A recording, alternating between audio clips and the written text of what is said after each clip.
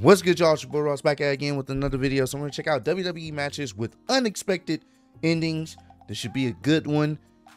It's, I guess you could say, sometimes, not all the times, but sometimes the unexpected endings to a match can be received with positive, reaction. Like, oh, damn, that was a creative way to end the match. Or sometimes it could be like a lackluster reaction where you're like, that kind of fell flat, especially if, depending on the feud, if the feud has been really intense, but the ending is kind of didn't live up, like it didn't have that I guess grand crescendo moment or whatnot, then it can leave the fans, wanting a little bit more or feeling disappointed or let down. So we're gonna check out some of the unexpected endings that have happened in wrestling matches in WWE, and let's go back down memory lane and kind of talk about and relive some of these moments when they initially happened. Appreciate all the love and support.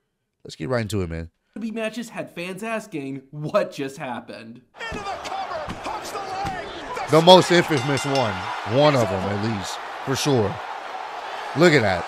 Two of WWE's most colorful characters in the mid-2000s were Eugene and Simon Dean. That's why when they faced off, you knew something interesting was going to happen. Simon Dean's character was that of a workout infomercial personality. As such, he always came to the ring with exercise equipment. For his match against Eugene, Simon brought out a resistance band that he placed on the ring post. Simon Dean tried to hold onto the band for safety, but this resulted in him catapulting himself into the turnbuckle and allowing Eugene to get the win. The 2020 Extreme Rules pay-per-view was a weird show with a number of unusual matches. Yeah. However, Asuka's Raw Women's title defense against Sasha Banks looked like it would be a solid, normal match. That was, until it ended. Asuka attempted to spray Banks with a green mist, but accidentally blinded the referee. Sasha's tag team partner, Bayley, then laid out Asuka and stripped the referee of his shirt. Bayley then counted the 3 count and had the bell run, and awarded the championship to Sasha. That's not even legal, by the way.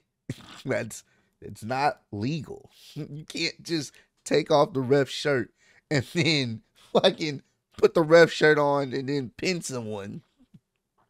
It's not legal. I mean, CM Punk did it, so fuck it, whatever.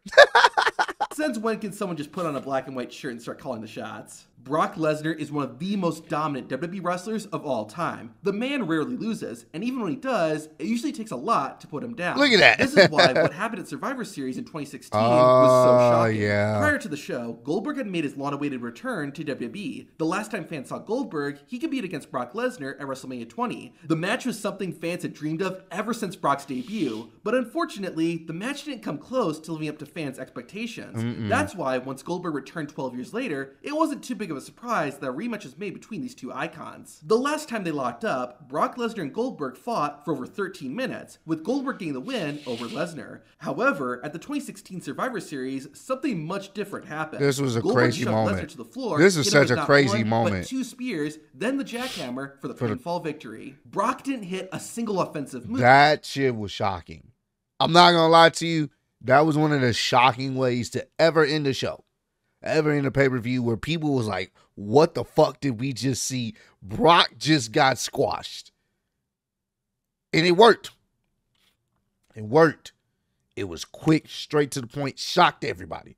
That was a crazy moment. Watching that live, I was like, what the fuck did I just see? Move, and he was beaten clean in 86 seconds. Fans weren't exactly sure how Goldberg would perform in his first match in over a decade, but nobody expected this. Doink the Clown vs. Crush should have been a pretty forgettable match, and it mostly was. Except for the ending. While fighting, the referee accidentally got knocked out. Crush stayed on top until a second Doink entered the ring and aided the first clown. The 2 clowns locked eyes, laughed, and proved this wasn't a magic trick. The second Doink exited the ring just as the referee was coming to, allowing the original clown to get an easy victory. This is the stupidest ending to a WWE match ever. In October 2019, Seth Rollins fought The Fiend in a Hell in a Cell match. And like I said, sometimes the endings of a match can just lead the fans either wanting more or disappointed, and this will go down as one of the worst Hell in a Cell matches of all time. First and foremost, the red lighting destroys this. You can barely see anything. That's one. 2, they booked themselves in a corner with this new character in The Fiend that you knew wasn't going to lose. How many curb stomps did this nigga hit? How many curb stomps did Seth Rollins hit on the Fiend? It was a ridiculous amount. And he was just kept getting back up.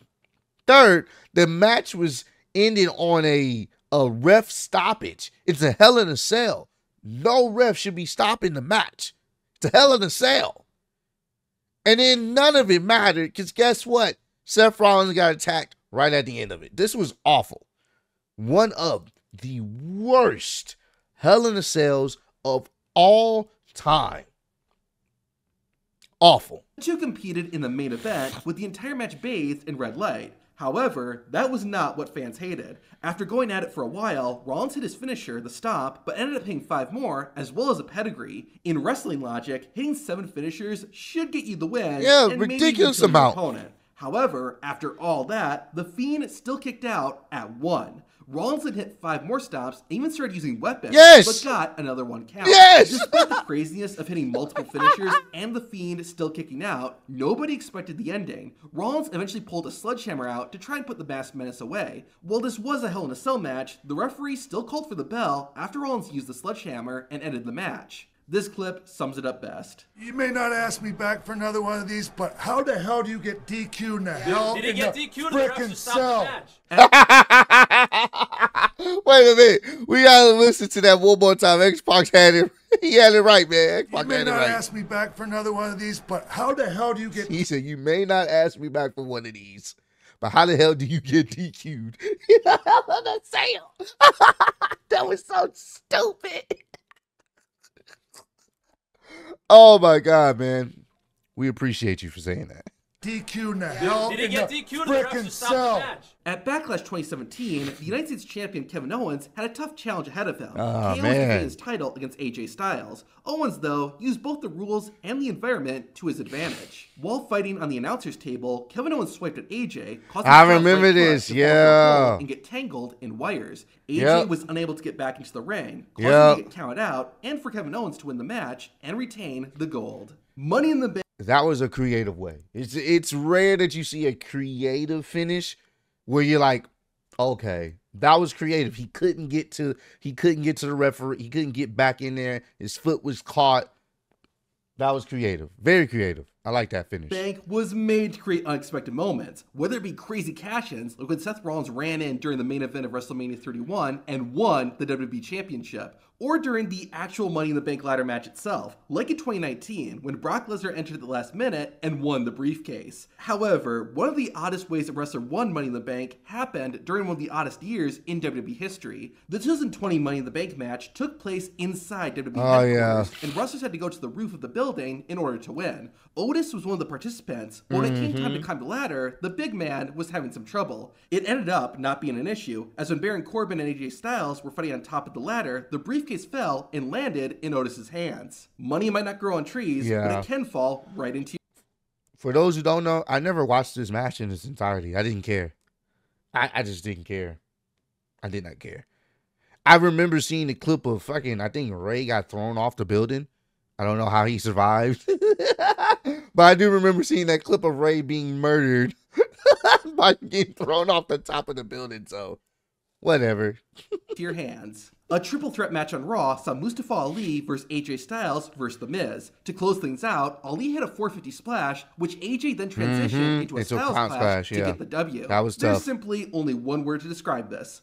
Awesome. That was Almost tough. a year after their legendary WrestleMania match, Hulk Hogan and Andre the Giant went at it again. Hogan was still the WWE champion, raising the stakes even more. However, and that was sell the WWE title. The buyer was the man, Ted DiBiase. Yep. But it gets even stranger. After the sale, an identical-looking referee ran into the ring and confronted the other referee. It turned out the corrupted referee was Earl Hebner, and the real referee was his identical twin, Dave Hebner. Hogan, though, didn't seem to care, and both referees had a rough night. It's always cool when wrestlers find unique ways to win matches, and Kofi Kingston was using his thinking cap when he fought Dolph Ziggler in a steel cage match. Throughout the match, Kofi made multiple attempts to escape the cage, but Ziggler always thwarted them. However, after Ziggler nailed Kofi in the face with his boots, it looked like the show-off had the match won. Then, at the last possible moment, Yep. Kingston leaped over That was Ziggler tough. and out of the cage. That was tough. For real, Kingston's feet touched the ground 2 seconds before Dolph's did. But that didn't matter. Kofi Kingston was literally leaps and bounds above Dolph Ziggler. Nah, that was a tough finish too. This is the oddest way someone lost a match in WWE history. In his third WrestleMania match, the Undertaker fought Giant Gonzalez. Even though Gonzalez was taller than The Undertaker, bodysuit the is Giant wild. still resorted to dirty tactics. While distracting the referee, Giant Gonzalez's manager threw a towel soaked in chloroform into the ring. Yep. Gonzalez then smothered the Undertaker with it, and eventually, the referee was forced to rule the match a disqualification. I told you this is the oddest way someone lost a WWE match. WWE matches in 1993 had some really bizarre endings. During the 1993 Royal Rumble match, it came down to Yokozuna and the Macho Man, Randy Savage. For some reason, after hitting a signature elbow drop, Macho Man decided to go for a pin. Obviously, there are no pinfalls in the Royal Rumble, and Savage should have known this since he had just eliminated someone a few minutes earlier. Making matters worse, Yokozuna launched Randy Savage over the top rope, allowing the 500-plus pound wrestler to win the entire match. Yeah, that's why it's just like they wrote themselves in a corner in order to sell the idea of him kicking out and launching him over the top rope. You had him go for a pin that made no sense to go for a pin in a Royal Rumble match. You see, that made no sense. It wasn't a good ending, but it was unexpected. At the 2013 Royal Rumble pay-per-view, CM Punk walked in with a 434-day WWE Championship reign. However, Punk was arguably about to face his greatest challenger yet, The Rock. Despite Punk's best efforts, the Great One was closing in on the win. But then, the lights went out, and when they came back, The Rock had been put through a table. Even without seeing it, it was clear the attack was orchestrated by The Shield, who had been working with CM Punk. The match was ultimately restarted, and this time, there was no escape for Punk. That wasn't the unexpected part, though. What was unexpected was that the move that ended CM Punk's historic WWE Championship reign was a measly people's elbow. Don't get me wrong, it's a cool move, but it looks weak. With a title reign as long as CM Punk's, that's a fair point. Take some huge move or big finish to end his reign, but nope.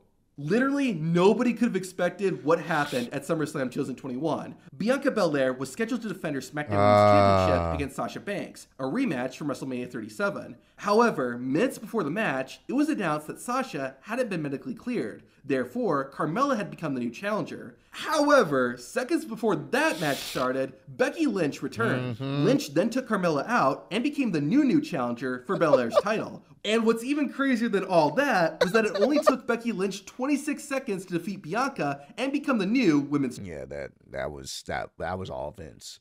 All Vince. So stupid. Made no sense. But Becky did the job for Bianca in the end of it. So kudos to Becky, man, because that's dumb. That was dumb. Champion. I told you, nobody expected this to happen. Legs are a pretty good weapon in wrestling. You only need to see a super kick to understand why. However, when Diesel and Shawn Michaels faced off in a WWE Championship match, they used a different kind of leg. At the event, WWE legend Mad Dog Vachon was sitting in the front row enjoying the show. In real life, Mad Dog had one of his legs amputated after getting hit by a car. This would become important during Michaels and Diesel's match. Diesel got fed up and decided to grab Vachon and ripped off the wrestling legend's prosthetic leg. Diesel's plan ended up backfiring as Shawn Michaels grabbed the leg and nailed his opponent in the face. HBK then got the win, all thanks to Mad Dog lending a leg. Usually, after a wrestler hits the finisher, they go for the pin. That's not what Kane did in this next match. In 2015, Kane was unmasked and working for the Authority. He got put into a match against Seth Rollins that Rollins needed to win so he could choose the match stipulation for his upcoming title defense. The plan was for Kane to lie down and let Rollins get the easy win. However, Kane couldn't bring himself to do it and gave Seth a chokeslam. But after that, business took over, and the Big Red Machine had Rollins cover him, so the Architect got the win. At least Seth Rollins sold the chokeslam, because not everyone does. To see wrestlers no-sell finishers, watch this video. Yeah, man. I remember that. Corporate Kane. Ugh. That shit was ugh. The Authority storyline had some good stuff because you really hated Triple H and you really hated Stephanie. They did a good job, but it became so redundant because every Monday Night Raw started with a 20-minute segment from these guys. And it's like, you can have good heel heat, but then they were starting to get off my TV heat because you're starting every show with you guys fucking talking. We don't care. Every show, it was the authority talking in some form or fashion. It kind of got redundant. And then Corporate Kane, it's Corporate Kane. That's all I need to say. Comment down below. Let me know some other unexpected endings that you guys remember, whether it was good and you was like, man, that was a great way to end the show, or a great way to end the match, or it was awful where you was like, yo, this is not good at all. Why did they end this match like this? If it wasn't listed in this video. Appreciate all love and support y'all have shown on the channel. Road to 150K. Appreciate y'all kicking it with me. See you on the next one. Peace.